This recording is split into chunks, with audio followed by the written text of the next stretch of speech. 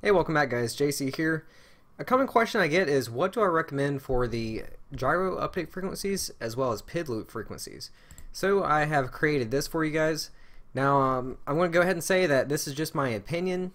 Everyone has a different opinion in this hobby. If you don't like my opinion, then don't use my advice. And the way this video will work is I will explain how it came about this, and I'll be plugging in different flight controllers and giving you a first-hand view of what I'm talking about. As far as the gyro update frequency, this will come down to what flight controller you are using and whether it uses SPI or I2C, at least for the F3 boards. For the PID loop frequency, this will depend on what type of ESCs you are using, but it also comes down to what your CPU load is. And what I mean by CPU load is, if you look down here, we will see it here. What I will recommend is you want 35% or lower. Some people say 20, some people says 50, but I shoot for 35 or lower. So the first thing you need to know is just because you are using multi-shot or say D-shot 600 ESCs, this does not mean you can run your PID loop frequency at 8 kHz. Now for the gyro update frequency, I would always recommend running its max potential. Except for the F1 boards, there is one little thing about that which I will show you in just a second. But as far as a F3 board that uses I2C, just place it on 4 kHz. A F3 board with SPI, place it on 8 kHz. And then for F4 board, you can pretty much max everything out. It's not going to make a difference. Now to show you exactly what I'm talking about, let's start with the F1 boards and we will work our way up. That way you will have a better understanding of what I'm talking about. So right now I have a NACE32 plugged in, ready to go.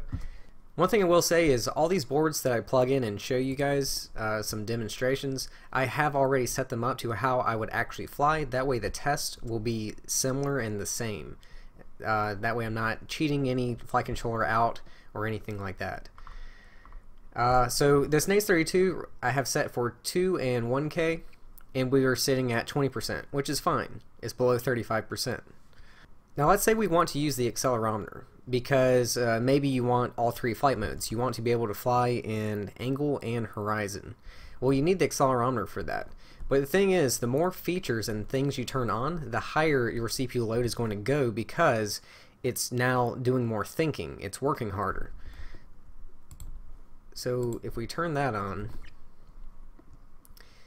we are now sitting at 100% CPU load. At this point, your multi-rotor won't even fly. It probably won't even arm. It's just going to lock up. Now your other option is the gyro update frequencies and PID loop frequencies actually do play a huge role in the CPU load. So if we actually set this to 1K and 1K with the accelerometer on,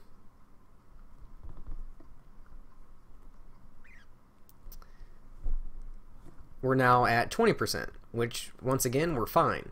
So that's why I said earlier with a NACE32 or any other F1 board, it can be 1 or 2K depending on if you're using the accelerometer or not. Now as far as the PID loop frequency, like I said, you don't want to run a higher PID loop frequency than your gyro update frequency. So if you have the whatever flight controller you have is set to let's just say 2K, then you don't want your PID loop frequency to go past 2K. It can be the same, but not any higher. But then again, you have to balance it out. So, like I said, we can run 2K and 2K as long as your CPU load is fine with that. But in this case, it's not. So, for the NACE32, you're looking at a maximum of 2K and 1K. The next thing I need to explain is the ESCs. Like I said, you can use multi-shot and D-shot ESCs on a NACE32. You just can't use 2, 4, or 8K. The thing is with one-shot 125 ESCs, you can actually run them up to 2K. Some people even say 2.7K, but I don't recommend that. I'm just going to say a max of 2K with one-shot 125. But the big point that I'm trying to make is no matter what ESCs you're using, whether it's one-shot 125, 42, multi-shot, or D-shot, you can't even use the full potential of any of these ESCs. You can't use the full potential of One Shot 125, which is the slowest of all of them. So that is why I made that NACE32 rant video talking about why not to buy one, because you're only looking at 1K for the PID loops. Okay, now let's move on to the F3 boards, and this will depend on if your F3 board uses I2C or SPI. So I'm going to plug in a F3 board with I2C, which specifically this is the Seriously Dodo.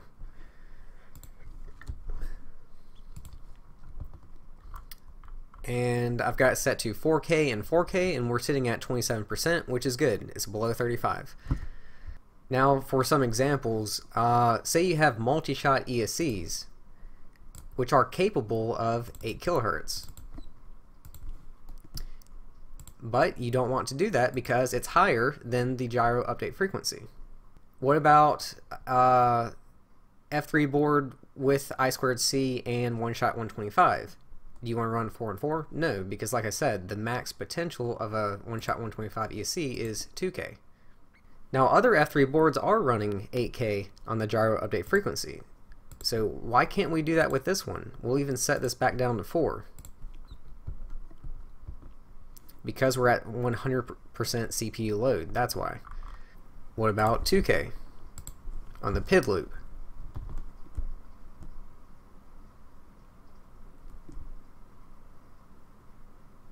Nope, still at 100% CPU load, so it's not going to work. So is there really that much of a difference between a F3 board with I2C and one that uses SPI? I mean, they're both F3 processors, right? There shouldn't be that much of a difference. Well, let's test it. 4K and 4K on this Seriously Dodo, we're at 27%. Now let's move on to the F3 board with SPI.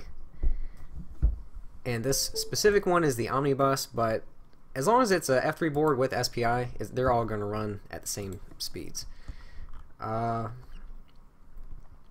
So we were at 27% on the last one. Let's see what we get this time.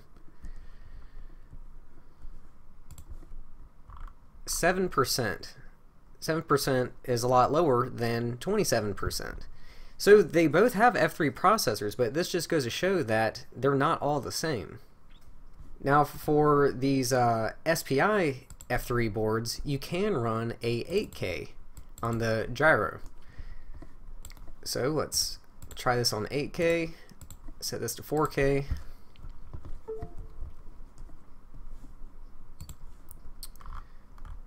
And we're at 17%. We are still good. As a matter of fact, this F3 board, even though they both have F3 processors, this one using SPI, even at 8K, is still 10% lower than the other F3 board using I2C at 4 and 4.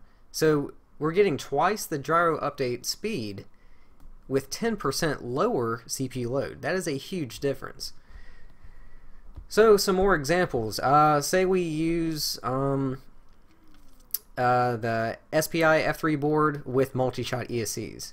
Can you run the full 8K because multi-shot ESCs can handle that? No, you can't, because as I've shown you before, the CPU load is going to jack up. And we're at 52%. Some people say that's fine. Once again, I'm going to say that's a no-go because it's higher than 35%. Personally, I would not do this.